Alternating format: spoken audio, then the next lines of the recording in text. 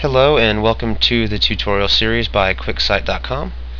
In this tutorial we are going to go over and review how to install extensions and templates or modules from the Joomla community or other sites that you may have purchased these from. As always, log in, and in order to do this it's very simple. You go into your extensions and you select install or uninstall, and basically it's going to ask you upload package file. Now, regardless of whether it is a template or whether it is a extension, it's basically the developer or whoever you get the Joomla component from is going to package it into a zip file, and it will be something that you can download, usually from their site. If it's a component or a module that they sell, of course you would have to purchase it, but nonetheless you download it and it's going to be existing as a file on your desktop. And when it comes time to install that into your platform here, you just use your extension manager and you select the file on your system from the browse feature here. So for this example I'm just going to select this Joomla comment, select upload, and when it uploads it will say install component success, and usually there's something about the developer or the maker. And now since I've installed it, if I go up to components, there it is, the Joomla comment.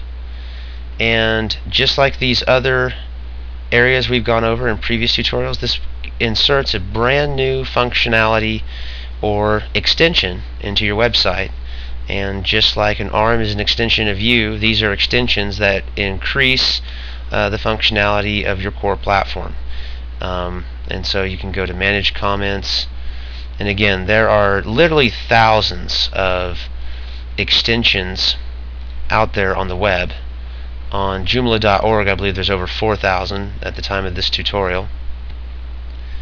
So there is a vast sea of opportunities and features and things that you can integrate into your current platform here, and this is how you do it. You just use the install feature, browse the file that you would get from the website, whether it's a free download or a paid download, and then you would browse your system and upload that file. Let's say that I want to uninstall something. You'll notice that these links are always provided here. And the new thing I just installed, the Joomla comment, is actually under the components.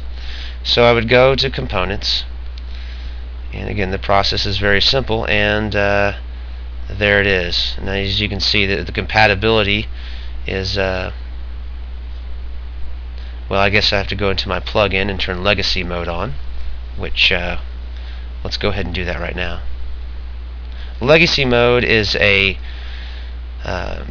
mode that is given, or I guess it basically allows your site to accept older modules or modules programmed in a fashion that was used for earlier Joomla versions. And your legacy mode is right there. But let's just go ahead and show you how to uninstall things. You'd go to your components, and it shows all the components that you have in place. Some are grayed out. They won't let you click them because they're needed for the functioning of the site.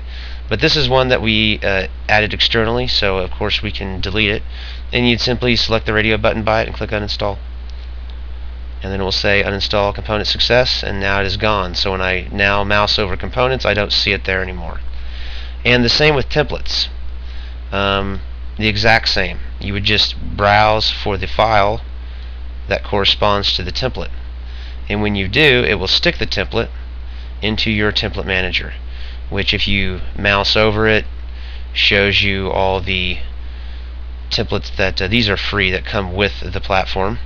And there's a bunch of free templates out there with Joomla. There's just thousands of them. So have fun with your extensions and modules. They are really a powerful way to drastically enhance the functionality of your site and value to your users.